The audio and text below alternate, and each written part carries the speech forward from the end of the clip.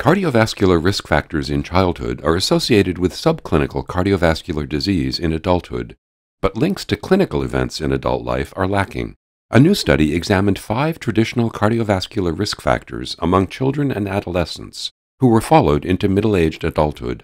In this prospective cohort study of 38,589 youths 3 to 19 years of age, data on body mass index, total cholesterol, triglycerides, systolic blood pressure, and smoking status were collected.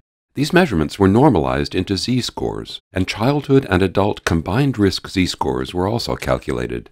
During a mean follow-up of 35 years, 0.8% of participants with follow-up information available had a fatal cardiovascular event, and 3.8% had a fatal or non-fatal event. Higher Z-scores for the childhood risk factors were associated with a higher risk of fatal cardiovascular events, and of the composite outcome of fatal or non-fatal events. The risk was higher when all risk factors were combined. For instance, a per-unit increase in the combined risk Z-score of all the childhood risk factors conferred a hazard ratio of 2.71 for cardiovascular death.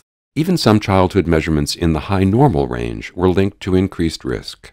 Furthermore, the adult combined risk Z-score was associated with adult cardiovascular events both alone and when paired with the childhood combined risk Z-score.